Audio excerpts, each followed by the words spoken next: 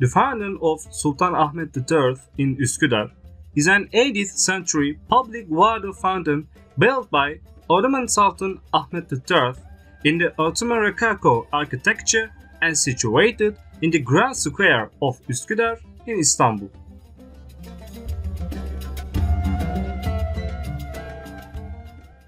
Sultan Ahmed III commissioned the Sebil, a public fountain to provide drinking water for travelers and running water for praying people's ritual washing needs.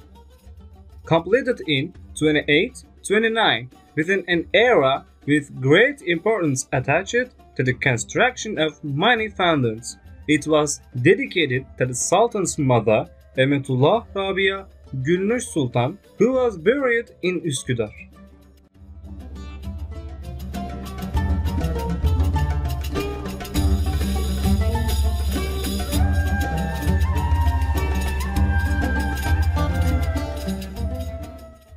The fountain was initially situated directly on the quay at the waterfront of Bosphorus to serve travelers crossing the straits.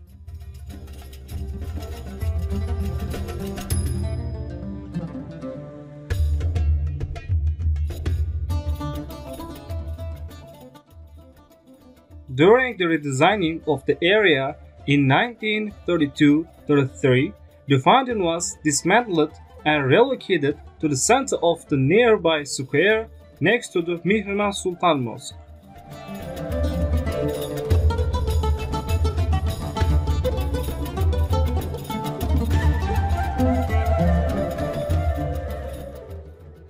The fountain stands today on a two-step high platform in Iskele Square at the intersection of Paşalimanı Street and Hakimiyet Milliye Street.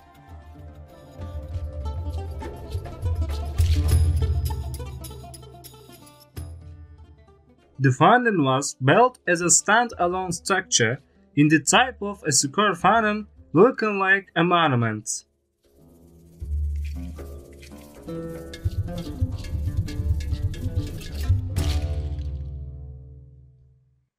It has the form of an octagonal prism with wide four façades and four narrow corner façades.